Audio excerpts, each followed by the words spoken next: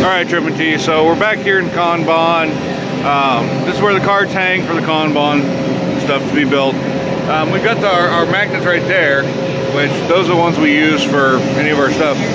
I got those strips like that for the brooms for floor cleanup, just to help pick up, you know, the random little rivets and everything else. But I had some left over, so I figured I'd bring them down here, and it actually just looks a little cleaner, a little nicer.